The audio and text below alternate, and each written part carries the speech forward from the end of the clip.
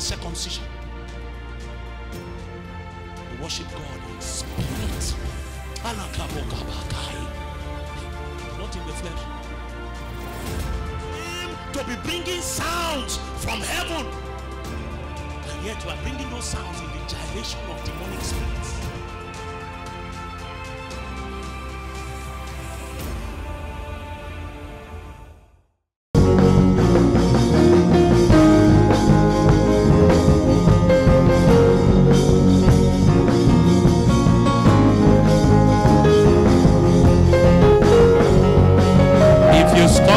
Because the microphone stopped, then you were not praying in the first place. Can you continue to stretch? Can you continue to stretch?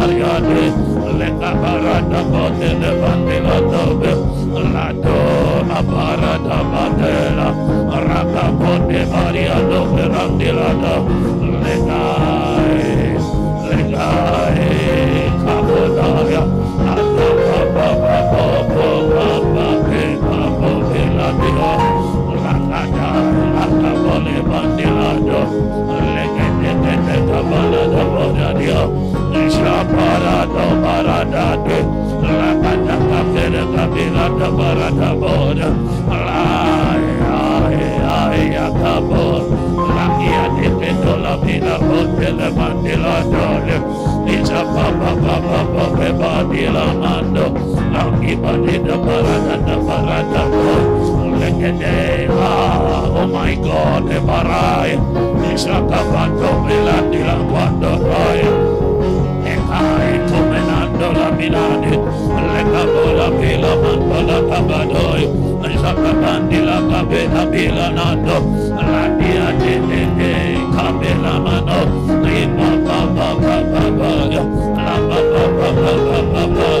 somebody is not praying. The Bible says he giveth power to the faint. He giveth power to the faint. He giveth power to the faint. He giveth power to the faint. And to them that have no might, he increaseth strength. Can you ask for power?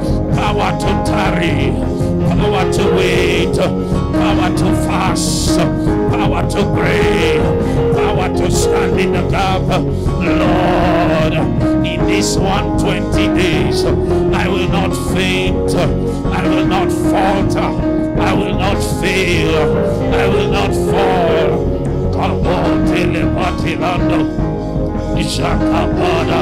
He giveth power to the faint. He giveth power to the faint. He giveth power to the faint.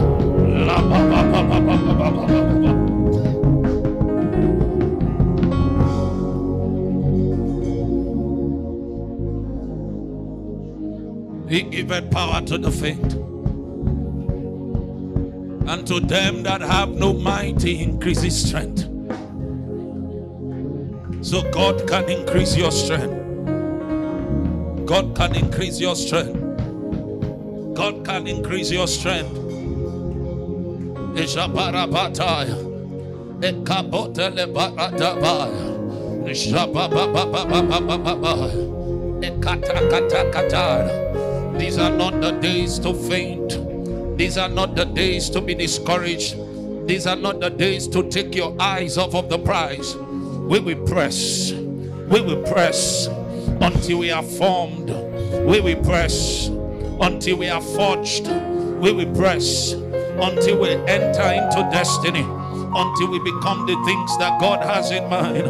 Paul said it this way. He said, this is what I do. I do not consider myself to have attained, but this is what I do. I put the things that are former, and I press. Oh my God. I press, I press, I press. The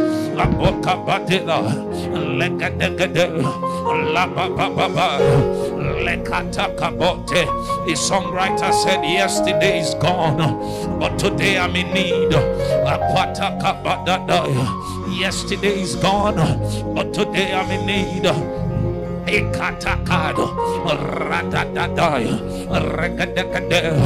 Lord, you are the one that gives power to the faint. You are the one that when the man that has no might comes to you, you increase his strength. God, increase our strength. We are RCN. We are RCN. We are a people called by your name. We are the generation of them that seek your face. Increase our strength in this 120 days. Lord, increase our strength. Light a fresh fire on our altar.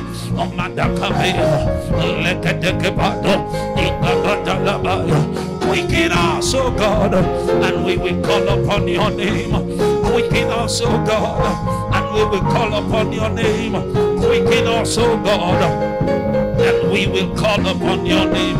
Shakabadi, Lakataka Baradon, Laketa Bilamando Labiado, Gandeka Onda Pariato. Somebody has stopped praying. Somebody has stopped praying. Shakabababaya, Kalito, Lepada Borabandio, Rakatakatakate, Shakaparuato Labila, Rakatako. Rakatake, Rakatakado, Shakabali, Shakabali, Shakabali,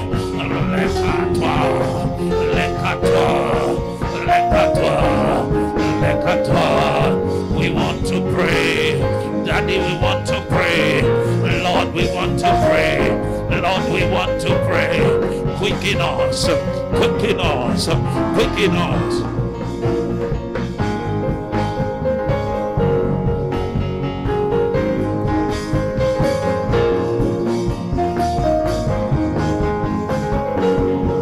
Somebody pray.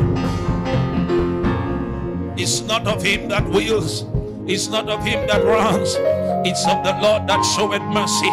You can determine that you want to do that 120 days. If you do not know how to access mercy, if you do not know how to obtain mercy, The Bible says it is of him that showeth mercy.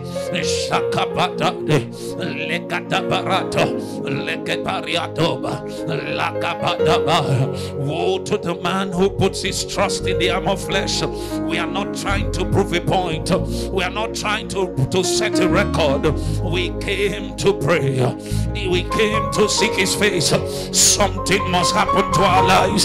Something must happen to our families. Something must happen to our ministries. Something must happen to our spiritual lives. The dryness must end. The deadness must end. The addictions must end. The afflictions must end. Demonic visitations must end. Demonic unions must end. This 120 days, we must move from Egypt. We must move from Babylon. We must move from Sodom. This 120 days, we must enter into our calling. We must become what God has in mind. This 120 days, there must be a total shift. Spirit, soul, and body.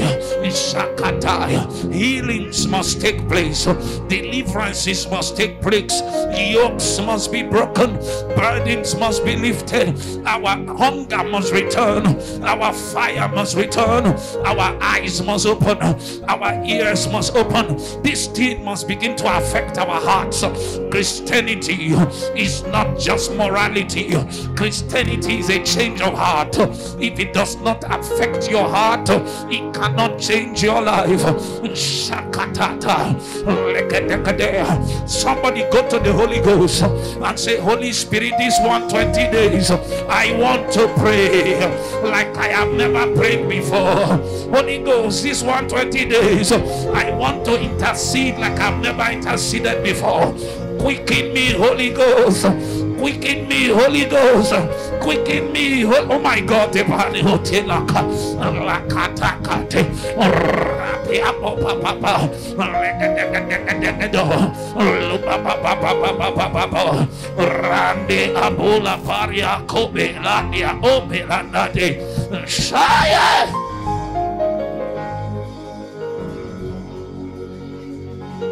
For some of you, this 120 days, the Lord will call you to do vigil every night. You want to be able to stand up from that bed. Nothing must affect your commitment. Nothing must affect your prayer fire. You want to burn. You want to burn.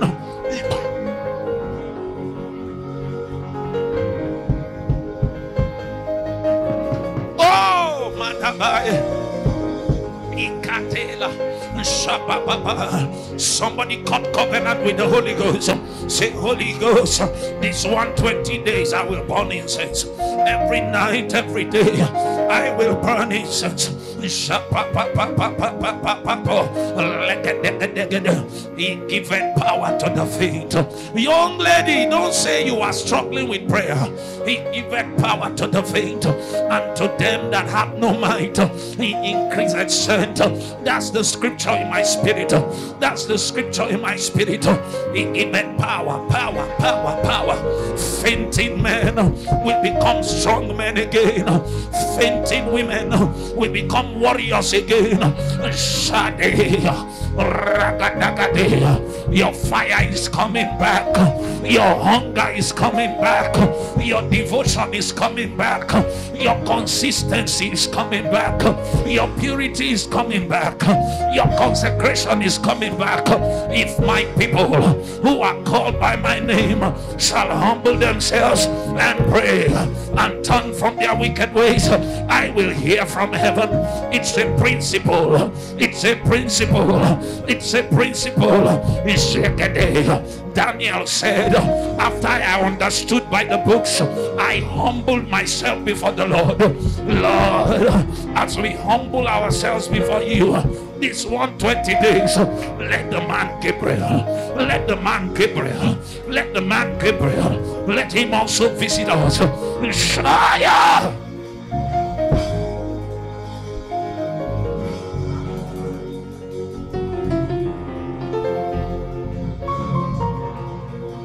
Lord, you have few more minutes. You have few more minutes.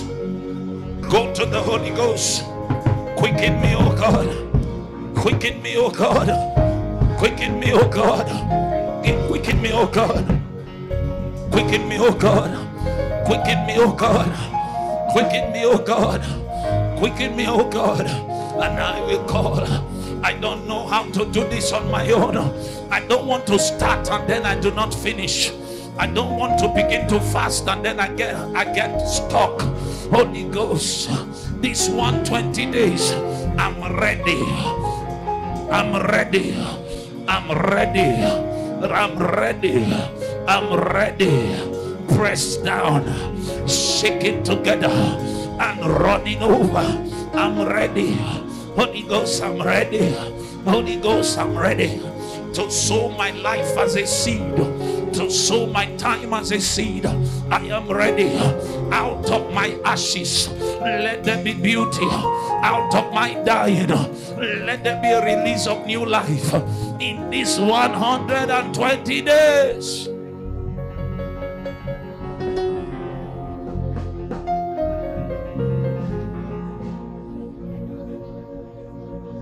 Oh, oh,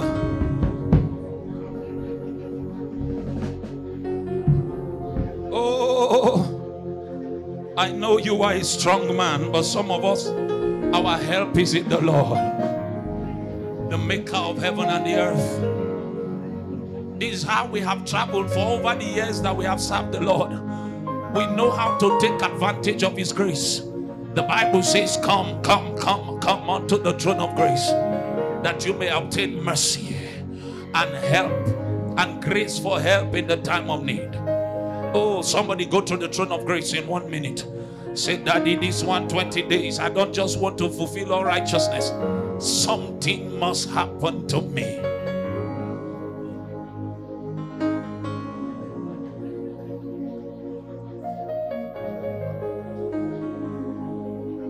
Oh Lord.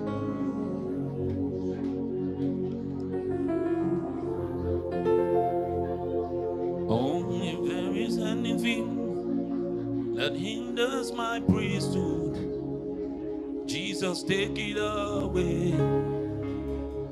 Take it away. If there is anything that hinders my priesthood, Jesus, take it away, oh. Take it away. If there is anything that hinders my pressing, Jesus, take it away. Take it away, oh. If there is anything that hinders my priesthood, Jesus, take it away. Take it away. If there is anything that hinders my pressing, Jesus, take it away. Take it away. Consistently help me, Lord, to seek your face. Seek your face, seek your face, seek your face, seek your face. Consistently, help me, Lord, to know your heart, know your heart, know your heart, know your heart, know your heart. Oh, constantly, help me, Lord,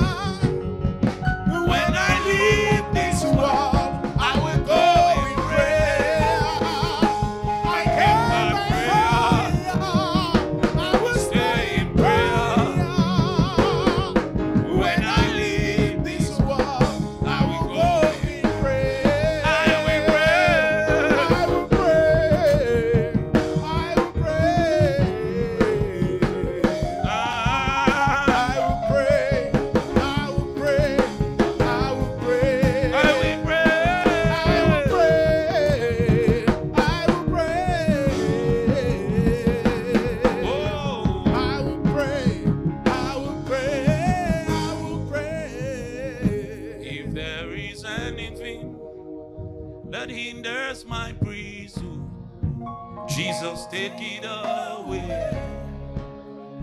Take it away. If there is anything that hinders my pressing, take it away, oh. Take it away. Oh, Holy Ghost. Holy Ghost. Aye.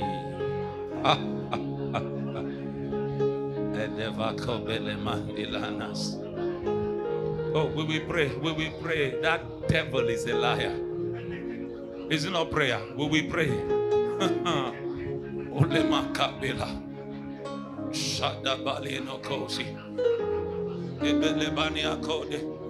The Bible speaks of Anna. It says she went into the temple day and night in fasting, in prayer, seeking the face of the Lord. Oh, Lebaranas. Thank you, Father. Thank you, Father.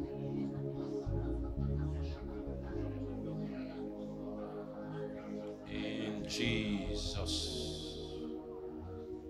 name we have prayed. Please be seated if you can. Let's see what we can do in the next few minutes. Oh my God. The fast and the prayer has already started. There is obvious evidence that the Lord has already granted us flight. So even though officially we are beginning tomorrow, I can already sense the kindling of the fires. I can already smell the fragrance of the burning. I know that these 120 days, Satan is going to try to do everything to make sure you do not fully participate. If I were you, I will determine. You know, Isaac said to Esau, he said, in the day that you become restless, he said, you will break his yoke off your neck.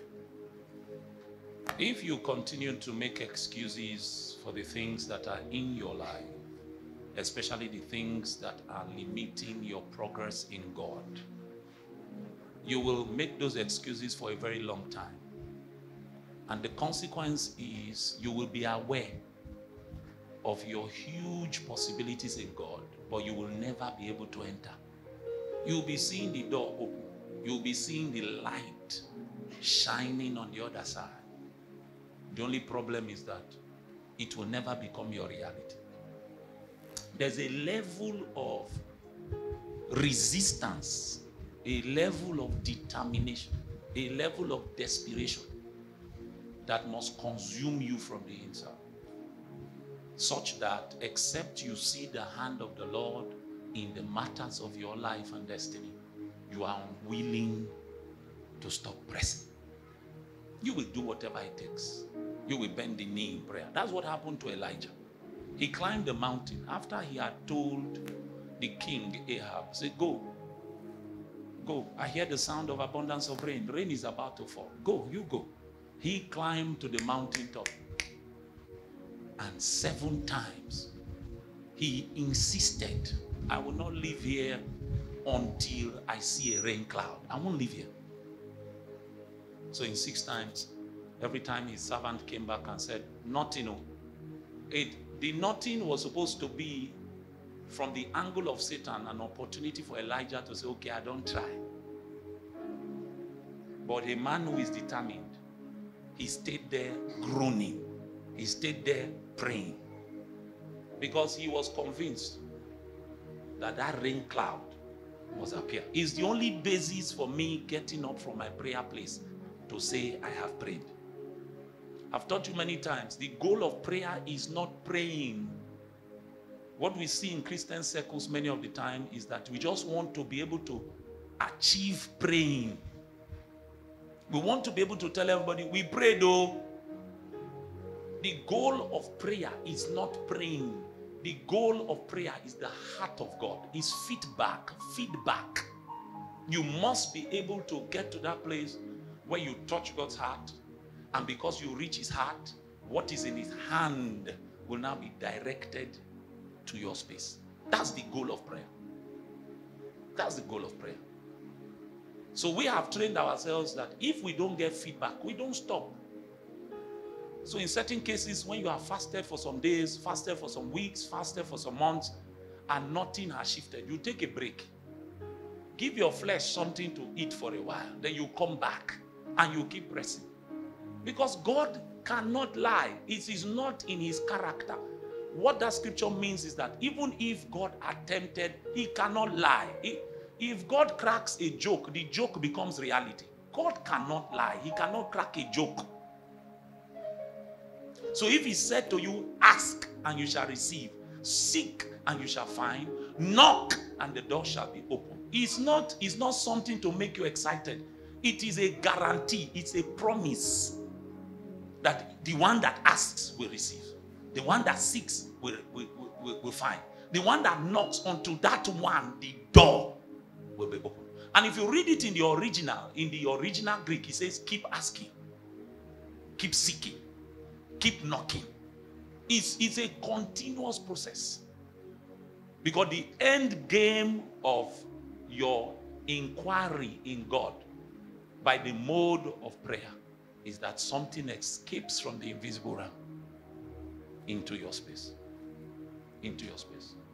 Most of the time, the reason people become tired on the pathway of prayer is that they do not begin their prayer endeavor with expectation. It is the atmosphere of expectation that creates the possibility for feedback. The atmosphere of expectation. Remember when Peter and John went to the temple and they got to the gate beautiful, they met a crippled man there. And the Bible says when the man saw them, he said, looking upon them and expecting to receive something. That expectation already made it possible for the things that God wanted to do with his life to find expression in his life. Don't approach this 120 days with a mindset of carnality. It's not a carnal journey. It's not a carnal journey. Your spiritual life will be totally altered.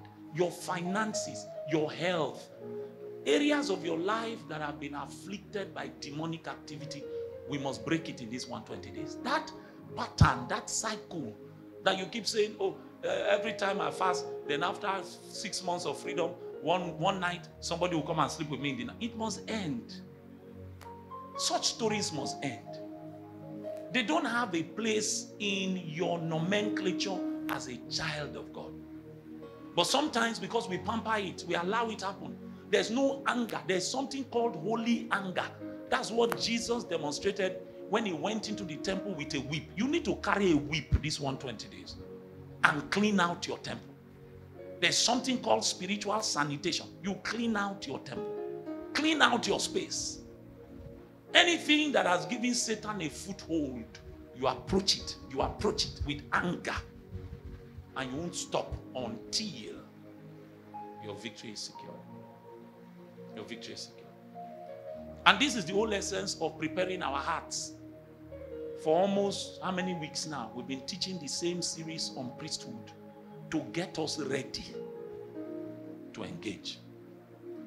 So if you've been here since the beginning, I have told you that the system that is called priesthood is a system that God uses to be able to ensure that his will, his plans, and his purposes find expression in the earth.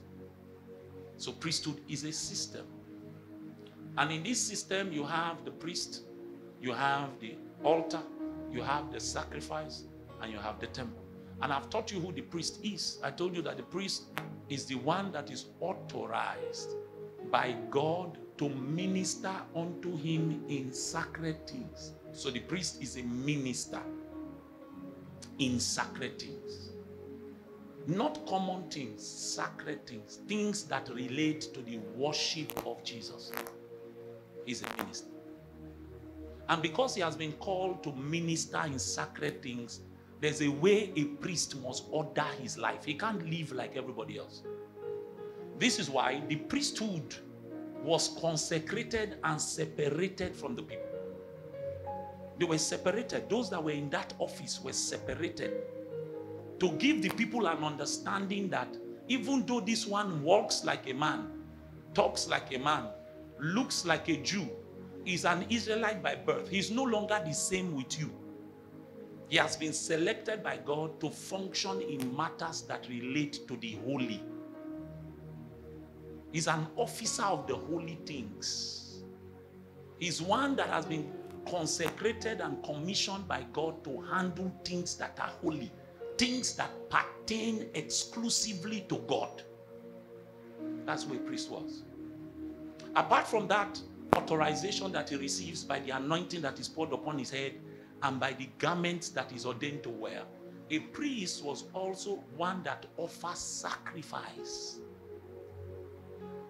Offers sacrifice. So he needed to be spiritually educated enough to understand the requisite sacrifices associated with the various conditions of fallen man.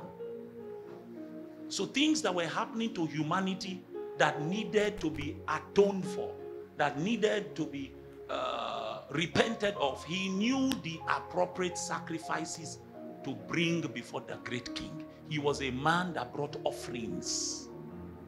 And I taught you in these few weeks that the first offering that he brings is the offering of his own life. He relinquishes the right to his life.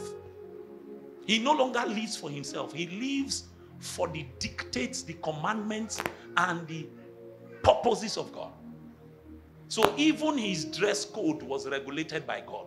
Who is allowed to marry was regulated by God. Where he's allowed to go, regulated by God. What to touch, what to eat. Everything had rules and regulations because he was no longer his own. He was a priest unto God. Unto God. And I told you that this thing, this rule, holds true both in the positive supernatural and in the negative supernatural. Go to the negative supernatural and look at men that service the altars of wickedness and demonic activity. You will see that they too recognize that they are priests unto that devil, that demonic spirit. They recognize. So that spirit regulates the way they dress, regulates where they live, regulates how they live. So somebody will tell you that he can make you rich, but he's living in squalor. The place around his house is even smelling. It is the consecration that is required for him to wield that level of power and authority. So the priest recognizes that he was one that was to bring sacrifices. I also told you that the third thing about the priest is that the priest is a mediator between God and man. Mediator between God and man. So the priest is the most critical element of the priesthood. Every other element in the priesthood is heavily dependent on the priest. And the priest is the bridge between the invisible and visible, between the spiritual and the material, between the seen and the unseen. He is that bridge between God and man. So he goes to God on behalf of man, and then he comes to man on behalf of God, the priest. And I told you that if you become skilled in your priesthood adequately, you will also metamorphose into what is called a prophetic intercessor. And what a prophetic intercessor is one who knows how to peep into the mind of God, understand the promises of God, understand the burdens of God, understand the calendars of God, and then turn those matters into prayer points to shift and shape the lives of men. So he prays from a place of knowledge. And I told you that that transition is dual. There's a prayer that is from the known to reality, and there's a prayer from the unknown to the known.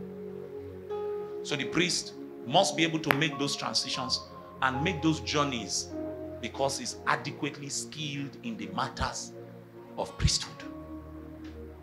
So the priest was one that is obsessed with the presence of God. He's obsessed with the presence of God. The reason he must be obsessed with the presence of God is because he has been given a unique access that other men do not have. Only him could approach God. So the question everybody will ask of the priest is, what have you done with the presence? What have you done with that access? Because if you are adequately schooled in priesthood, you will wield such authority, such power, that atmospheres can shift at your appearing. Situations can change because of your commitment and your consistency. Because you know how to approach the throne of God. And you know how to come back from the throne of God with instruments and tokens that can change the situations of mortal man. So that's who the priest is. So by the time I finished talking about the priest, I spoke to you about the altars. There's no time to go over that once again. So I told you there are two basic altars. There's the altar of burnt offering where the priest dies. The idea of the altar of burnt offering is that you will die to self. You will die to flesh. The fragrance of your dying should ascend to heaven. You cannot do priesthood in the flesh. The fires that the priesthood will burn with, whether it is to burn the sacrifice or to burn incense, must be a fire that is lit by the Lord. So your burdens must come from the Lord. If the burden does not initiate from the belly of the Spirit, you'll be trying to keep it alive by the arm of your flesh, and that's where people become frustrated in prayer. So he dies at the altar of burnt offering. And I said that that altar is called a bronze altar. If you read it in the Old King James, it says brazen. Brazen is simply the word for bronze. And if you know your metals in the Bible, I've taught you repeatedly, bronze is for judgment, silver is for redemption, gold speaks about the character and the nature of God. That's what your metals are. So that's why that is called the brazen altar. It's the altar of bronze. It's the altar of judgment. That's where your flesh is judged. Your pride is judged. So if you engage in priesthood accurately, you will fall in love with the hidden life. You will not like visibility. And this is why, if you notice, the temple was stratified. It was categorized. You began your journey in the outer court. This is where every priest begins their journey. Outer court. But if you stay consistent, you will become a frequent visitor in the Holy of Holies. You will be qualified to go behind the veil. You will go behind the veil. And if you notice, just read through scriptures and you see the things that happened in the temple. It is in the Holy of Holies you encounter the Shekinah. Anything outside of the inner court and the Holy of Holies, you cannot have supernatural encounters. The outer court is for ministry, choir, protocol, usher, ministry unto men. But a priest's ministry is not only a ministry to men. In fact, his first and primary ministry is his ministry to God. But many get enraptured and encapsulated and enamored by the things that happen in the outer court, and they get satisfied. So people are clapping for them. That's the reason we have entertainers doing our praise and worship now. Because they want to sing songs that will get you excited. The motive is to get you excited. And I'm going to deal with these matters on Sunday, beginning on Sunday. Is to get you feel good. Meanwhile, the worship is not for you. It's not for you. You are supposed to be a participator in the process. It's not you that is the center of attraction. The center of attraction is a deity. One who is invisible, immortal. The Bible says he's only wise. Holy is his name. Holy is his name. You are supposed to come in and participate. But what we do is that praise and worship leaders are looking for songs that will excite people, feed their lust, elevate their idols, quicken their flesh. That's why you hear things like 1, 2, 3, 4, 5, 6, 7, 8. How does that thing, how does it elevate Jesus? How? It's because they want you to dance. They want you to be excited. And they know that you have been listening to these things in the world. So they want to create an alternate system for you to enjoy the world's goods in the house of prayer. It's an abomination. But the reason it has continued to thrive is that the average priest does not understand that your ministry is not outer court. Outer court is only effective if it is a function of inner court engagement. So it is what is happening in the secret that empowers you to accurately function in the outer court. But many Christians are obsessed with outer court ministry. So you have people who are in protocol, who are in usher, who are in sanitation, who are in various departments. They don't have a prayer life. They don't have anything with Jesus. They think that Christianity is acting, is showbiz. So you have what they call gospel showbiz. You know, some things I see, I want to vomit. What is gospel showbiz? Showbiz in gospel, show business.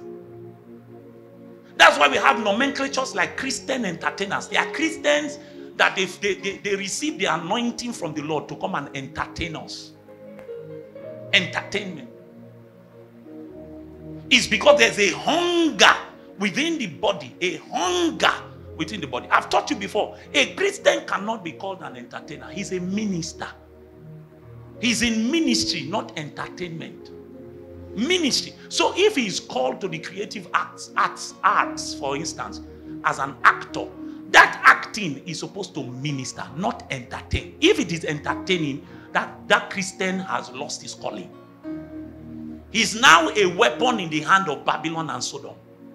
He's supposed to minister. He's supposed to minister life. To everyone that hears, everyone that watches, they must have an engagement with the same spirit that priest has met in the Holy of Holies. So we don't look for trending topics.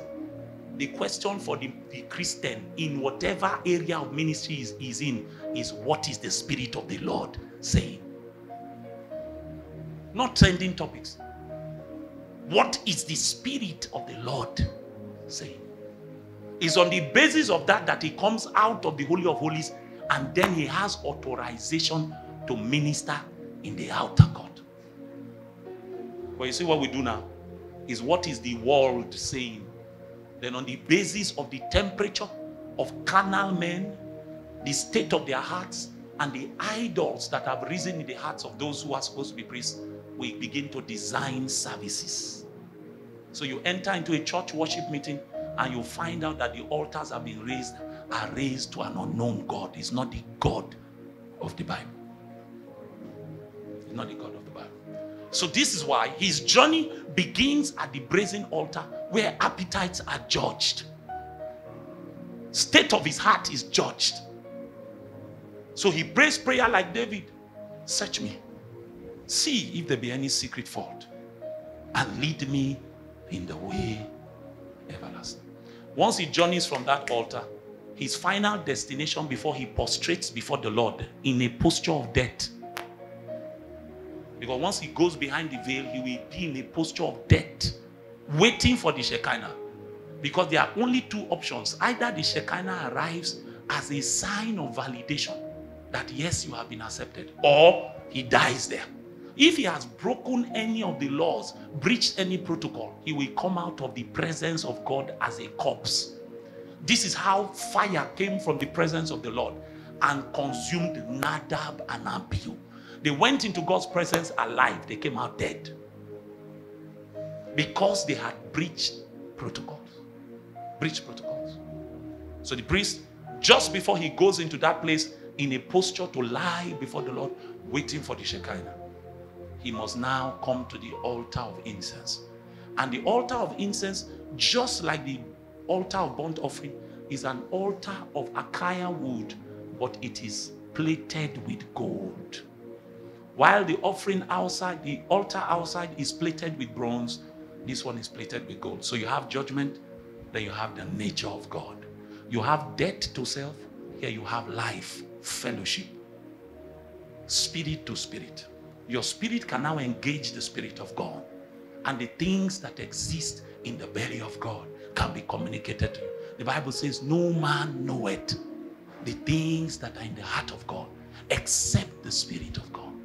And he says the Spirit searcheth all things, yea, even the deep things. It's at that level of intercourse that things that other mortals call mysteries now become your inheritance. You know the things of God. You know the things that have been freely given to you. You know how to pray. You know how to engage. God can show you in that place 15 years ahead of your life. He can show you 25 years ahead of your territory. He can take you to ancient antiquity and show you things that were done before you were born, so that you can stand on a pedestal of knowledge and war the good warfare. That's how we fight. We fight from a place of knowledge. We see things that were closed.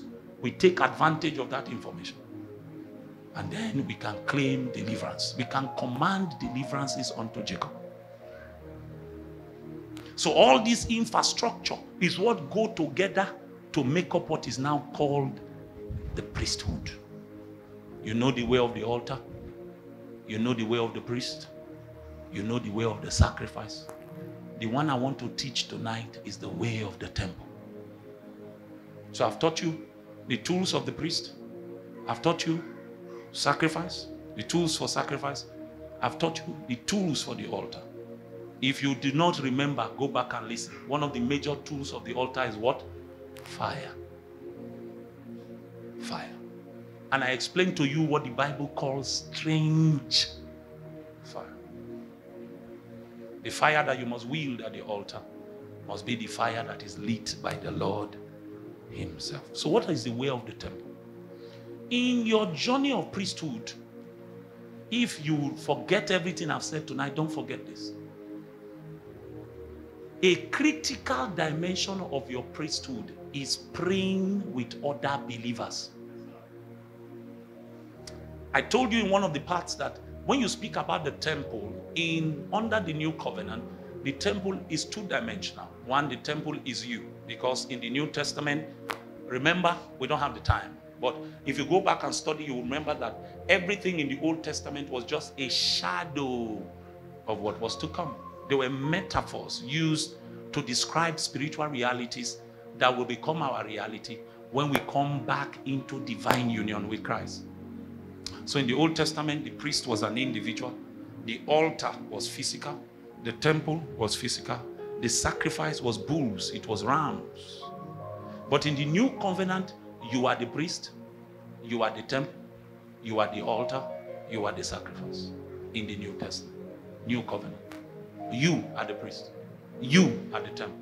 You are the sacrifice. You are the altar. So everything is encapsulated in the one that has come into the knowledge of Jesus Christ. So when we speak about the temple under the New Testament reality, we are speaking about you. And then we are speaking about what? The church. Are you with me? The temple is you and it is the church. So we have dealt extensively with you as a temple. I've spoken to you about the priest, about how you must stay pure, how you must stay holy. The tools of the temple I want to speak about, or the way of the temple I want to speak about tonight, has to do with the church. And this is why I said a critical area of your priesthood is praying with what? Other believers. It's a critical dimension of your priesthood. Very critical. Let me show you some scriptures. Go to Isaiah, I think it's 56. Isaiah 56, give me verse 7.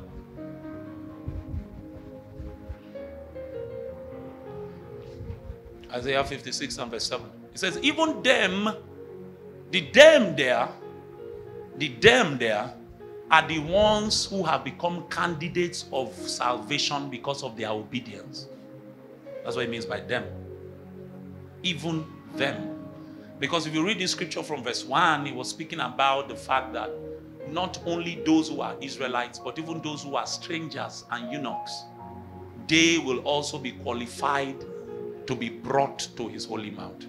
We don't have the time. I'm watching the clock. But when you get to go and read it from verse 1. It says, even them I will bring to where? My holy mount. You remember Hebrews? The Bible says in the book of Hebrews, but ye have come to where? Mount Zion. Mount Zion. What is Mount Zion? The city of the living God. He says, even them I will bring to my holy mountain, and make them joyful. Where? In my house of prayer.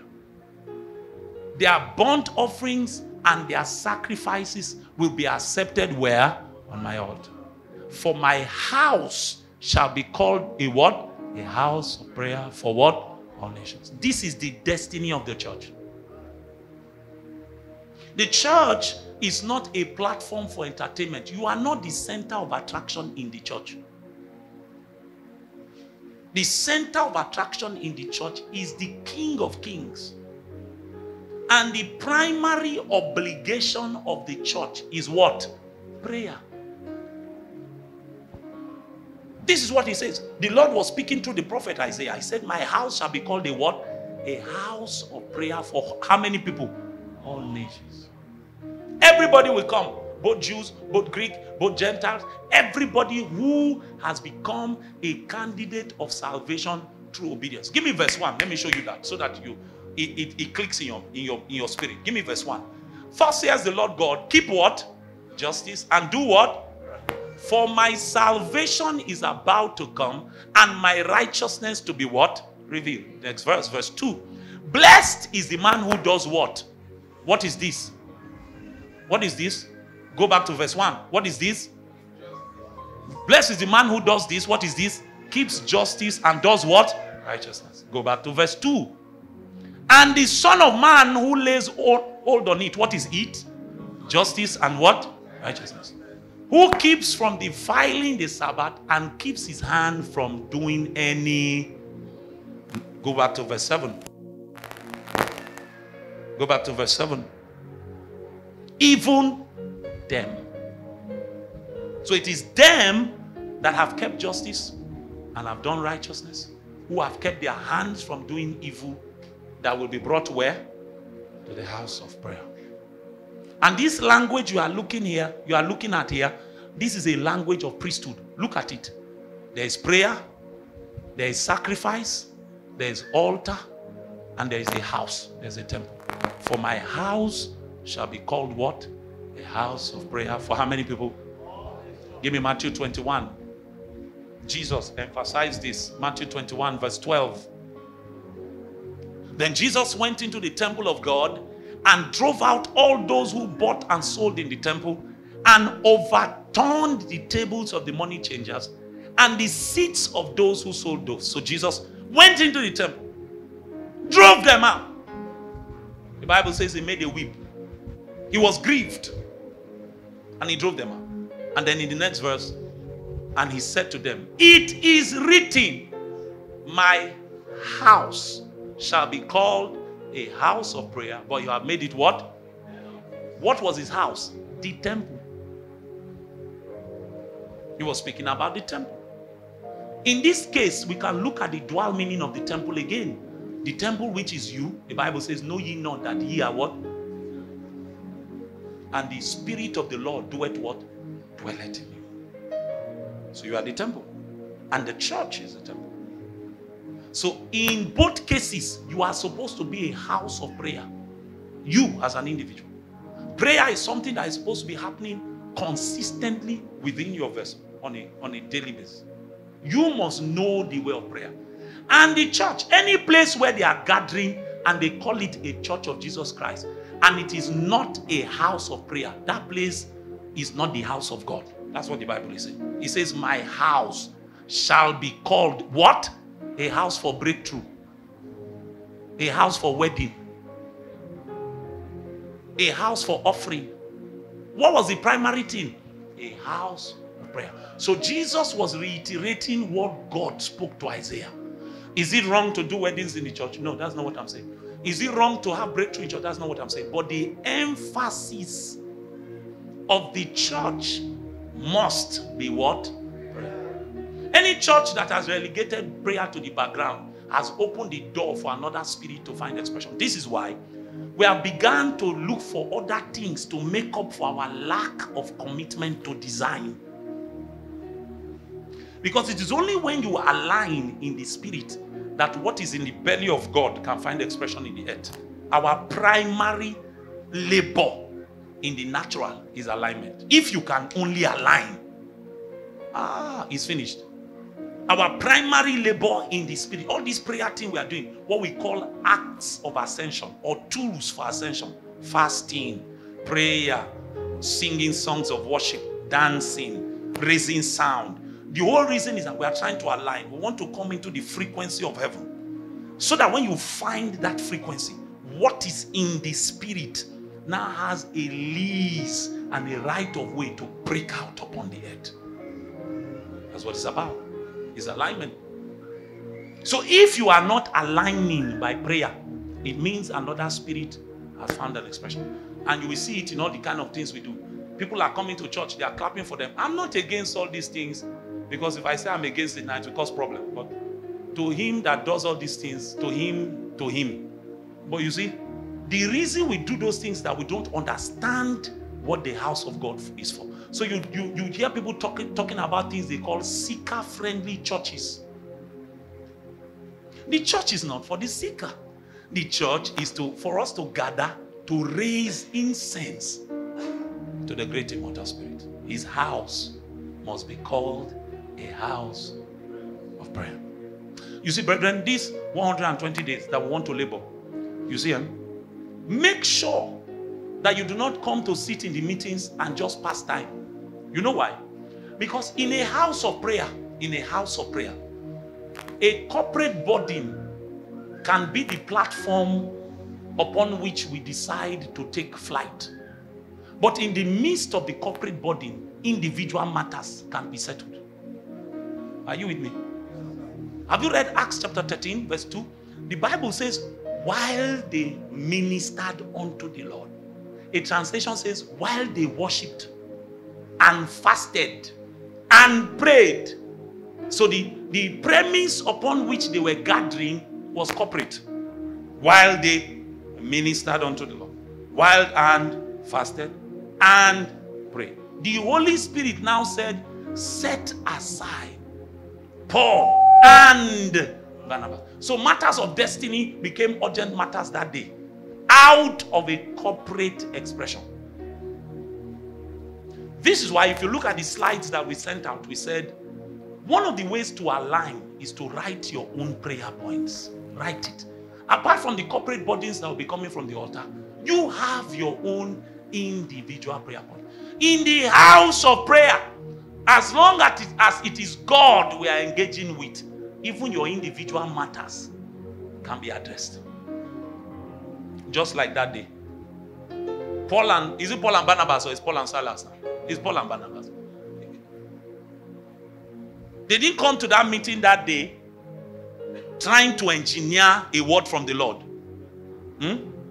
It was in the midst of corporate intercession. Look at it now. As they ministered to the Lord and fasted, the Holy Spirit did what? Said. Who were the people ministering? Go to verse 1. Go to verse 1. Verse 1. Verse 1. Verse 1.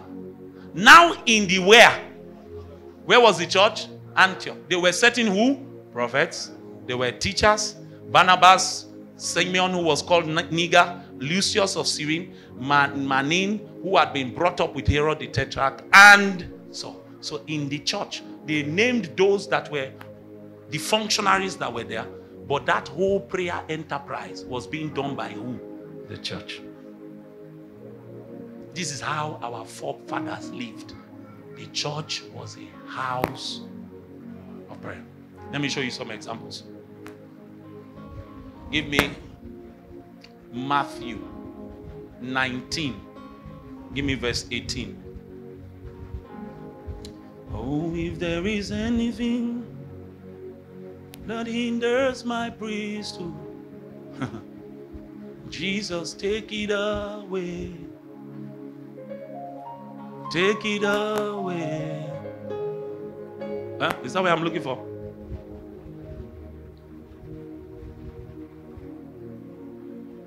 Give me verse 15.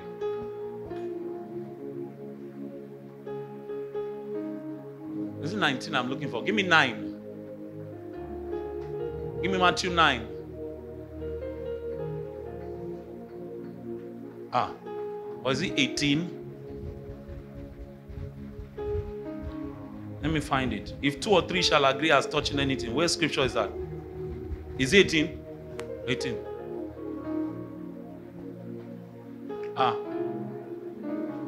18. Give us 18. 18. 18. Assuredly I say to you, whatsoever you bind on earth will be bound in heaven, and whatever you loose on earth will be loosed where? In heaven. Next verse, 19. Again I say to you that if two of you agree where? On earth. Concerning anything that they ask, it will be done by them by my Father where? In heaven. Next verse. For where two or three are gathered together in my name, I am there where? This part of priesthood. This is why it was very easy that in that place of corporate prayer, God could speak about Paul and Barnabas. Because he's there. He's there. This is why we pray corporately. It's not as if you cannot do this 120 days yourself. I was speaking with one of my sons here, and he was saying to me, he said, this fasting self is just like his normal. He has been fasting since the beginning of the year. That's how he lives. Many of us here, that's how we live. We live like that. It's a normal thing. We eat once a day. Once in a while, we decide that this body needs extra nutrients, so we eat twice a day. But we live like that. It's not like nobody cannot do this thing on their own. But there's a dimension of priesthood that requires corporate labors to unlock certain things. Sure, you know that many of you don't know the context in which this scripture was written. Have you read this story in context? Do you know what they were talking about? Do you know what they were talking about? They were talking about the ability to ostracize somebody from the church. That if two of you agree that this brother is no longer one of us, heaven will back it. Okay. Go to verse 15. Go to verse 15. Moreover, if your brother sins against you, go and tell him his fault between you and him alone. If he hears you, you have done what? Gained your brother. Next verse. But if he will not hear, take with you one or two more, that by the mouth of 2 or 3 witnesses, every word may be what? Established. 17. And if he refuses to hear them, do what? We are not here. Tell it to who? The church. Next verse. Well, go back there. We'll finish reading that one. Tell it to the church. But if he refuses even to hear the church, let him be to you like a what? Hidden and tax collector. Next verse. Assuredly. Are you with me now? Are you seeing the context? If you and your brother have an issue, take 2-3 people and say, bro, I'm sorry. Settle the matter. If he refuses those 2 people, go and tell it to who? The church. Who is the representative of the church? The elders. So the elders of the church will call you people and say, Brother Jackson, solve this matter. If he still refuses to hear, the Bible says that let him be to you like one of the hidden, like an unbeliever. Then Jesus now said, if you make him like one of the unbelievers, assuredly, without doubt, I tell you, whatsoever you bind. So a man that has been made like one of the unbelievers has been bound. He has been cast out from the corporate company of the church. Are you with me? It's not me or it's scripture. He says, whatever you bind on earth, that means heaven will recognize it, because the church is a symbol of God's authority in the earth. Are you with me? It's on this basis that we are gathering to pray. So when we gather as the church here, and we are praying for the territory, whatsoever we bind is bound. That's the authority the corporate house has. That's why, even though you are skilled and you are effective in individual priesthood, there's a time for the company of priests to come together. And on the strength of everybody's supply, everybody's oil, we form what is called the ecclesia. The government in that place, we can now issue decrees. It's no longer dependent on your individual state. It's now a corporate persona That's what Peter meant when he said in 1 Peter chapter 2. He says that ye all as lively what? Stones are being built up into a what? A spiritual house. That's right, you know your Bible. That you may offer what? Sacrifices. In that spiritual house, Jesus is the chief cornerstone. So all of us are stones. And we are brought together. And we build a spiritual house. And then we can offer what? Sacrifice. In that portion of scripture, I think that's 1 Peter 2 and verse 5. He says that our sacrifices are praises and thanksgiving. And you will know that thanksgiving is one of the dimensions of prayer. Paul says that be anxious for nothing, but in everything, by prayer, supplication, and what? Thanksgiving. Make your requests. How? No, to God. So what we are trying to do is that we want to form a quorum in these 120 days, both on site and online. We want to establish the authority of God and stretch forth his rod upon territories, upon families, upon individual lives. And whatsoever we bind is bound. The Bible says if two shall agree as touching anything. This is what happened in Acts chapter 12. If you understand this, you will now know why Acts chapter 12 was so potent. The Bible says Herod took James, killed him. He saw that it pleased certain of the Jews. He now went and took who? Peter. And bound him. But in verse 5, the Bible says, but prayer was made. Look at it now.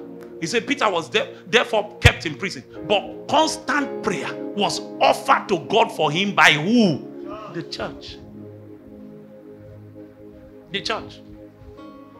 Now when you read this, you think it's everybody that was in the church that was there. But we found out that it was in the house of Mary.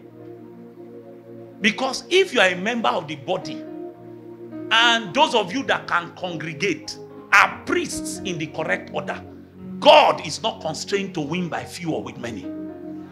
The problem with God is never quantity, it is quality. If the quality of priests that gather are of the right context, even Herod will bow. Even captives that have been determined to die. Because Herod was going to execute Peter the next day. But an angel. Why did the angel escape? Because the ecclesia on the face of the earth began to enforce government. They began to enforce government. Any church that does not know the way of prayer, I don't even advise you to stay in a place where there is no corporate prayer. That's why in RCN, everybody is taught how to pray. Everybody. Even though we have an intercessory group, we pray together. It's not showmanship. It's so that you too will learn the way of priesthood. So that when we come to a corporate gathering, you will not be the weak link. No matter how small you are, you can bring your own supply. The Bible says every joint fitly supplies. Every joint. Bring your own. Let me show you one last scripture. Give me Acts chapter 4. Give me verse 29. Acts chapter 4 and verse 29. Now, you remember this story? Peter and John were preaching in the temple, and then they caught them. I love that story so much because one of the parts I love the most, it says, when they told them, don't preach again, they say, you judge, you think. Whether to obey you or to obey God. Which one do you think? You think. To have the boldness to tell your captors that kind of thing. It is with me.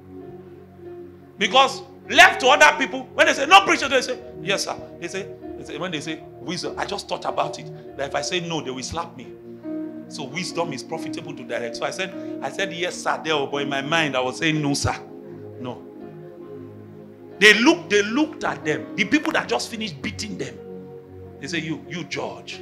Whether it is right to obey you or to obey God. And they left. Immediately they left, bro. They didn't go and start weeping and crying and say, they beat us. See my back.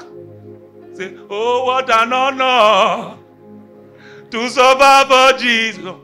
They got back and they called their brothers in verse 29. And you know what they began to do? They say, Lord, behold their threatenings. Oh, Kanimo. These guys, they were not like human beings. You know why? They've been to the Holy of Holies. They were not afraid of men that could kill the body. They knew one who could kill both body and soul and commit it to where? Hellfire. They knew him. When you have seen him in the Shekinah, mortal man will look like a flea. He will look like an ant. When he's threatening, if they appear in your dream and say, we go kill you, you start laughing. You know it's not given to that spirit. You have seen his glory. And you know that except he wants you to die, no demon can kill you. No demon. You say, Lord, look on their threats and grant to your servants that with all boldness they may do what? Speak your word. Next verse. By stretching out your hand to heal, and that signs and wonders may be done through the name of your holy servant, who? Jesus. Last verse, 21. And when they had prayed, look at the oh my God. They were able to draw something from the heavens. I'm hoping that we will have these kind of experiences. If they could do it, if they knew how to operate corporate prayer in the temple, we too must know it. Because what he does to one is a parable, he can do it to all. He says, the place where they were assembled together was shaking. Even though they had experienced Pentecost before. This is what you call another measure. Another measure. And they all were filled with the Holy Spirit. And what happened? They spoke the word with boldness. They spoke the word with boldness. So the tool of corporate prayer within the temple is in 3 dimensions. So number one, in corporate prayer, we pray the watches. We pray the watches. There's what is called the prayer watch. I'm wrapping up now, don't worry. We pray the watches. If you go back and read, the Bible says it was at the hour of prayer that Peter and John were going to the temple. That's when they saw the man at the gate called Beautiful. What are the watches? If you remember in Genesis, the Bible will tell you the evening and the morning was the first day. The evening and the morning was the second day. So the watches begin in the evening. So your first watch is 6 p.m. Your second watch is 9 p.m. Your third watch is 12 a.m. And then your final watch is 3 a.m. So you have 4 night watches and you have 4 day watches. So 6 p.m., 9 p.m., 12 a.m., 3 a.m., 6 a.m., 9 a.m., 12 p.m., 3 p.m. Those are your watches. So the average Israelite prayed through the prayer watches. So it was even at such a time that Peter and John were going to the temple to join other Israelites to pray. So in corporate prayer, we pray the prayer watches. In corporate prayer, we pray what is called scriptural prayers. Scriptural prayers. Scriptural prayers. Notice when you read the Old Testament, you will find out that many times when they got into trouble, they will go back and they will begin to remind the Lord. Did you not say through the mouth of your prophets? This is why when you look at some of us that lead prayers here, we don't just pray. We'll be telling you, the Bible says so and so. Then we use it as a prayer point. So in the corporate house, one of the ways that we have activate the power of the ecclesia is that when we pray scriptural prayers.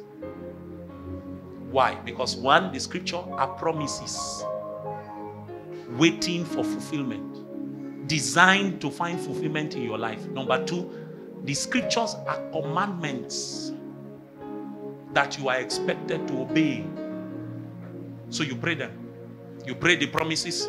As you pray the promises, your prayer is that they will find fulfillment either in your individual life, in the life of the church, or in the life of the territory. They are commandments. You pray the commandments, reminding yourself the way you have been ordained to live, and reminding yourself the things that God considers priorities. Number three, the scriptures are prophecies. Prophecies. pictures of the plans, the purposes, the will of God for his people, for a generation, for his church. So we pray those prophecies so that those prophecies will be fulfilled. Last not least, you pray the prayers of God. In a corporate house, we pray the prayers of God. What are the prayers of God? These are burdens that are on the heart of God that he communicates to his church per time and season. They are the burdens of the Lord.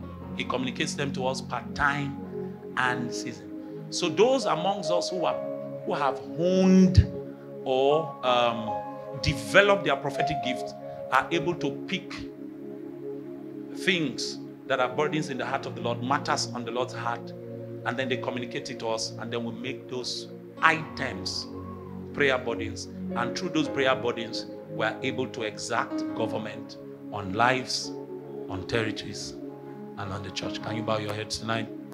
Ask the Lord for grace. I want you to pray one prayer before you pray for yourself. Say, Lord, make us a strong corporate house. RCN Warri, pray that prayer. A strong corporate house. Whether you are on site or online, you are part of RCN Warri. Make us a strong corporate house that whatever we bind, build us up. The Bible says we are being built into a spiritual house. That means every one of us must become a lively stone. Lively simply means living stone, not dead stones. God doesn't build with dead stones. He builds with living stones. Make us a strong corporate house. None of us will be weaklings. Are you praying? Please pray. None of us will be weaklings. All those talk of masturbation, pornography, it dies. It dies. Every one of us, the least amongst us, will be as strong as David. As strong as David. As strong as David. Pray quickly. We have run out of time. Pray quickly. A strong corporate house. That what we lose is loose. In Warri, in Africa, in the nations of the world, every time we stand here to pray, that's the way Solomon prayed when he dedicated the temple. He said, anytime we gather here, even when strangers come and they lift up their voices, he says, God, you will answer. You will answer. Tell the Lord.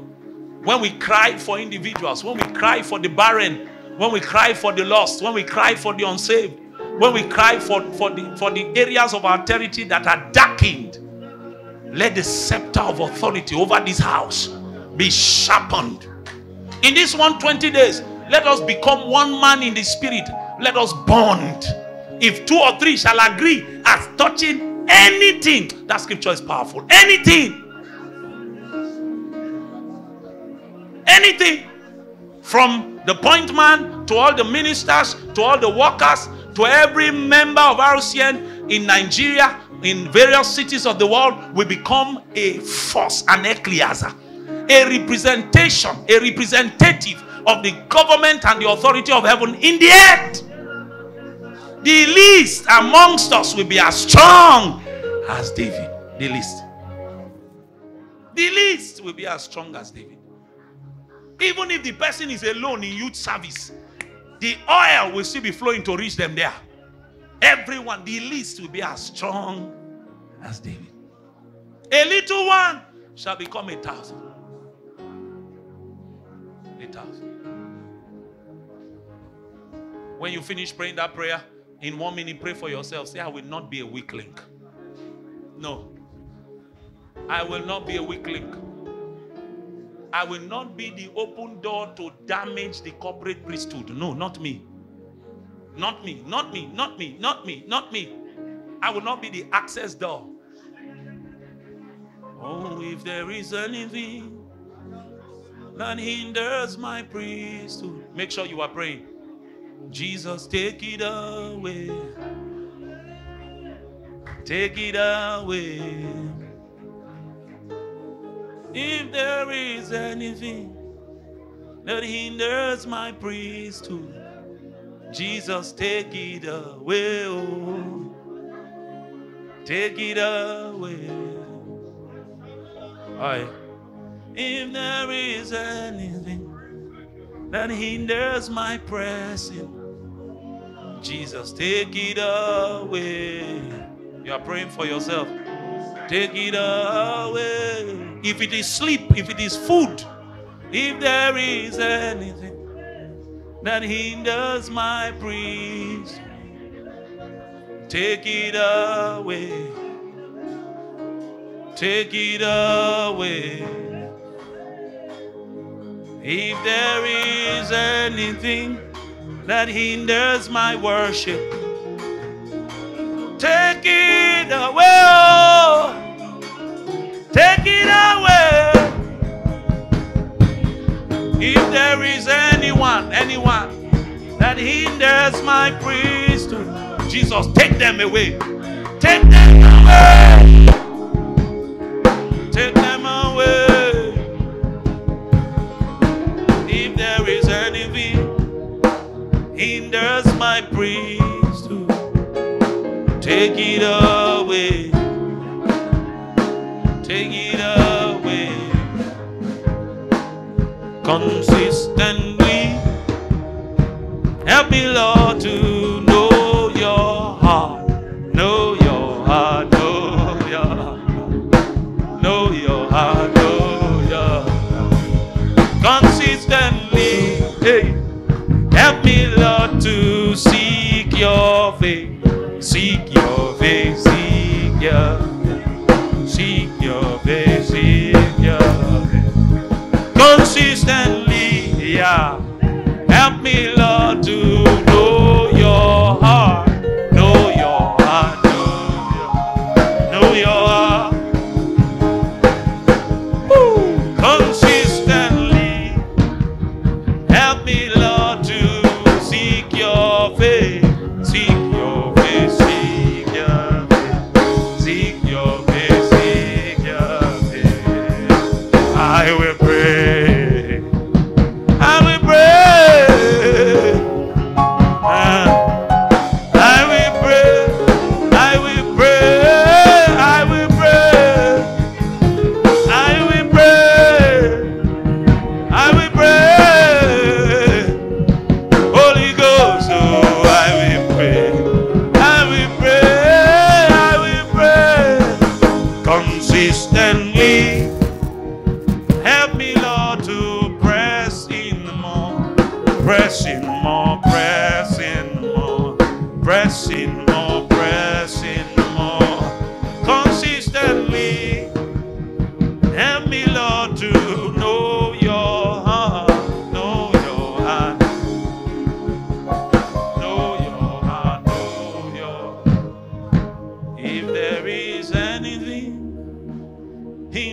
My priesthood, Jesus, take it away. Take it away. Can you begin to thank the Lord tonight? The way I'm feeling, I can keep you here till 10. Just thank Him tonight. Thank Him. Thank Him. Thank Him. We will mount up with wings as eagles this 120 days. So the days you are feeling tired, just come to the house of prayer. Just come. Just come. Here you will find strength. For we will pray, we will pray, we will pray. And the name of the Lord will be glorified. Thank you, Jesus.